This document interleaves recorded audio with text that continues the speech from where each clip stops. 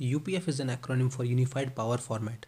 This file is written as per IEEE standard and helps in defining the power intent of a design. To understand power intent, say you have a circuit with some cell connections. These cells are made up of transistors and hence require a power supply to operate. Also, not all cells will be driven by same supply in a multi-voltage design. So we must have some mechanism or input file to pass this information to EDA tools. UPF file serves this purpose. In this file, we can provide the information like what all cells will be driven by a common supply.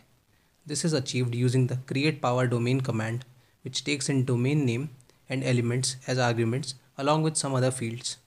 This file also contains the supply ports and supply nets info for a particular design.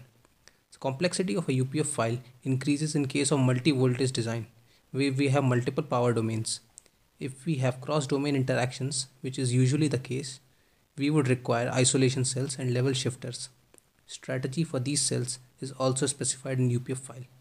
Another notable thing provided in this file is the power state table, which is basically the permutation and combination of power domain being on and off relative to each other. So look forward to upcoming videos on multi-voltage design concepts. Please like and subscribe if this helps. Thank you.